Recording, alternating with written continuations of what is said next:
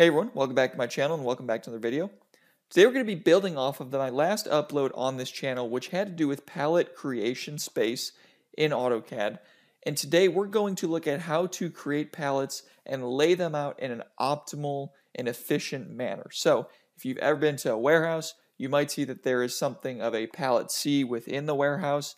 How or what is the best way to lay out those pallets so you can fit the most in while being able to travel through the warehouse and find those pallets. So in this video, we're going to kind of go into a little bit of a deep dive to discuss that. With that being said, please consider subscribing to the channel. Helps me out a lot, helps me understand if you guys are enjoying the content. If you find the video helpful, give it a like down below. If you think someone else could find this video helpful as well, give it a share. And if you want to see anything else done in AutoCAD or engineering related, leave it in the comment section below. Alright, so we're going to jump into this right away, and the first thing you'll notice is this is the Warehouse Design Series warehouse shell. So if you have followed that series, this should look familiar. If you haven't, it's in my channel. But this is going to be the warehouse shell we're going to use for this example and or case study. So the first thing I want to note is just where specifically we want the pallets in this warehouse. So originally there was some rack in the warehouse. Instead, I took that rack out. Now we're going to put pallets in. So what we're going to do here is we are just going to kind of outline this area, and we are just going to put pallets from this upright to this upright to this upright to this upright to this upright. So this is going to be the area where our pallet storage is going to be. This is the theoretical area that we want to put it in. We can expand it more, but right now, for the sake of this example and to optimize pallet storage, this is the square footprint that we are going to want to use. So what we want to do is, for my own reference, I just want to find out real quick how big this is. So we have 215 by 215 roughly. So 215 by 215 feet is roughly 46,000 square foot of space. So we have roughly 46,000 square feet of space to use, and a pallet is roughly 13 square feet. So what we're going to do is we are going to see how many pallets we can fit into this area. Now, there are a couple ways to do this, and there are a couple things worth noting. The first and foremost is what type of storage is this going to be? So is this going to be pallet storage that will never be touched? Or is this going to be pallet storage that you'll need to actively engage with and actively pull product from? That's going to be very important, because if you are going to put a bunch of pallets of product in that area that will never be touched or be touched once a year, you can kind of quadruple stack them up. But if they need to be touched very often, then you are going to want to create a lot more space, a lot more travel aisles, and you're going to be able to pull those pallets out right here, right now. All right, so the first example we're going to do is we're going to look at this pallet area as the dark storage, or the area that we really aren't going to touch many times a year, so we can kind of add more pallets to it. So what we're going to do is we're going to create the pallet, and I have a video for this that I'll link above. It's really very simple, but the standard pallet is 48 inches long by 40 inches wide, and then we're going to come up here and just continue that on, and we're going to add an X in it just to denote that it is a pallet. Now the next thing we're going to do is we're going to add a little bit of space between each one, because that you can't just have the pallets butt up to each other. You can get close, but typically what I do for the pallets back to back, if they're going to sit there like that, we're going to add 2 inches worth of space. So you have 2 inches right there.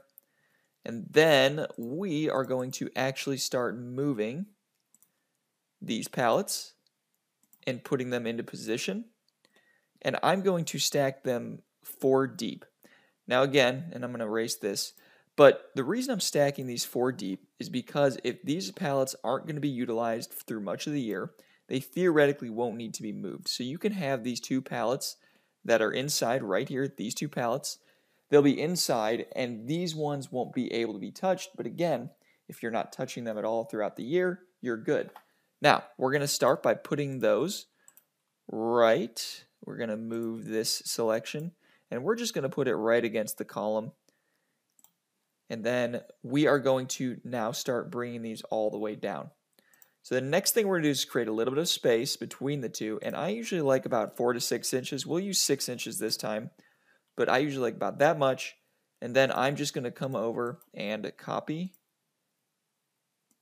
We're going to go right here, and we're just going to go all the way down at this point. And once you get big enough, then all of a sudden you can just come back up here and recopy all of the pallets and just start making big chunks. You can also do this with the array function. I don't like the array function, so I'm not going to use it, but it's an option that you have. And as you can see, we're just filling this area up with pallets.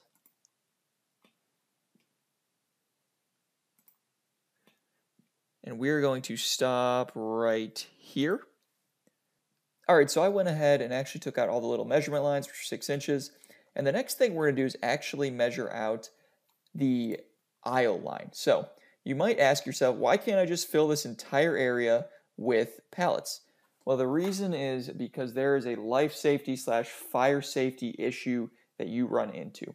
You cannot have a completely blocked off area without some sort of path of egress or exit within the building.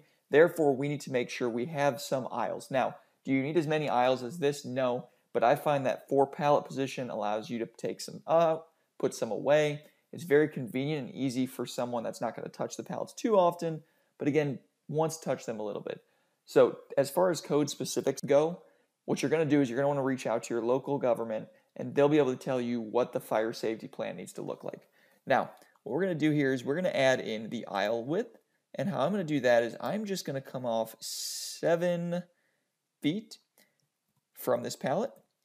Now again, 7 seems kind of narrow, but we're not going up into racking, we're not going up into high bay, so you really don't need a whole lot of space to maneuver around in here. 7 feet should be plenty with a small pallet jack or a small forklift. So we're going to come here, we're going to copy, and again, you can make it more than 7 feet if you want to. I just choose 7 to kind of optimize the space, and then we're going to bring that right there. And then we are going to bring this down again. I'm not sure why that didn't copy over, but we're going to bring the 7 feet down again. And we are going to continue this on. All right, so I ended up finishing up the rows. What we got down here is we have 9 sections of 57 total rows of pallets with 4 pallets each. What that's going to get you is 2,052 pallets. You have to include the 10 that we removed for the cross beams. Now, the other thing I want to mention is that not all of these aisles are 7 feet. So what we had to do here is we had to add this one and bump it out a little bit longer than 7 feet. That way we weren't going to have these cross beams in the aisle, uprights in the aisle. These uprights need to be buried in the pallet seat. You do not want these in the aisle because then they risk being damaged by forklifts or other MHE. You want these buried in the pallet seat. I know that might not seem great because you lose pallet locations, but I promise you, you do not want those in the aisle way. So with that being said, you're roughly looking at 2,050 pallet locations for this entire area. So 46,000 square feet is going to give you about 2,050 pallet locations. All right, so now that we've seen what the cold storage looks like, or the dark storage, or storage that's not going to be used regularly, we're going to flip and we're going to look at what we can optimize or how we can optimize pallet space if you need to have access to those pallets on a daily basis or a very regular basis. You're not going to want them for deep, considering that those pallets in the middle might need to be pulled on a regular daily basis. So what we're going to do here is we're actually just going to come in and we're going to delete all of this, just the regular pallets, and then I'm going to pull 2 pallets right here from this row. We're going to copy those and we're going to bring them down. So what we're going to do now is we're actually going to come up and delete the 3 pallet positions like that. Actually, we're just going to delete them all. And what we're going to do here is we're going to move this up. We're going to bring this into position right here. Now, what this allows us to do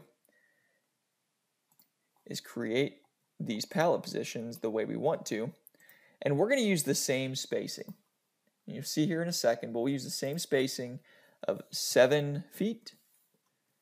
And we're now going to copy and paste these and bring these all the way down.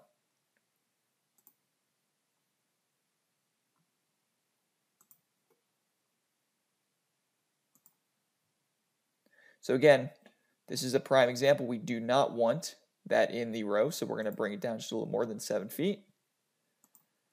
Go up here. Just keep bringing them down. That's going to fall in line. We're perfect.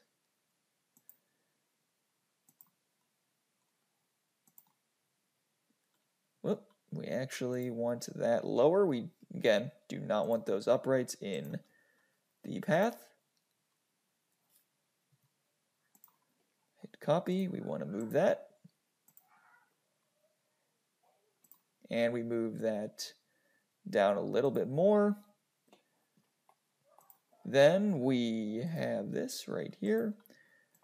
And again, apologies, this is kind of slower work, but we're going to come right here and we are going to bring that down and make that the end.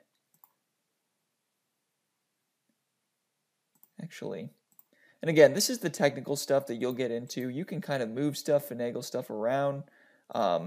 So for this example, I'm actually going to, let's see if we can fit this in. This is a great. So we can fit this in. So what I'm going to do here is leave that there and kind of go over just a little bit. All right, so I've gone back through and deleted all the measurement lines within that. I've also deleted the pallet areas that are in the way of uprights.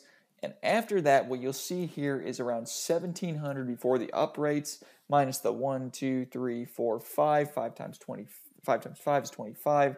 So 1,710 is the total, minus 25 is really 1,685. So you're getting 1,680 pallets roughly versus the 2,050 pallets that you're getting with the extra storage.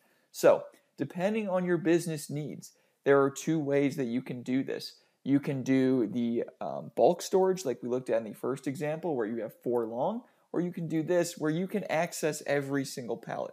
And the other important thing to call out is that yes, you can access every single pallet. If you go up this row, you've got this. If you've got this row, you've got that. They're back to back. That way it's easily accessible and you can pull them as you need. Now, the last thing I want to say is, again, all of these, most likely, depending on your municipality, will need to be cleared with some sort of drawing and some sort of permit. So you'll need to show where the exit lights are. You'll need to show the paths of egress throughout this area. But again, this is kind of the high-level look. So with a more detailed version and a version that you will need to pull pallets from regularly, you want this. You're going to have less pallet storage. For an area that you aren't going to pull pallets from really at all, you'll be able to load that area up and have roughly 500 more locations. All right, so I know it was a little bit of a longer video. Thank you for sticking around if you did watch the end of it. I truly appreciate it. I appreciate you guys very much. The channel's growing awesomely. If you want to see anything else done engineering related or industrial engineering related, efficiency related, leave it down below in the comments. I would love to hear it. With that being said, thank you for watching the video, and I hope to see you guys in the next one.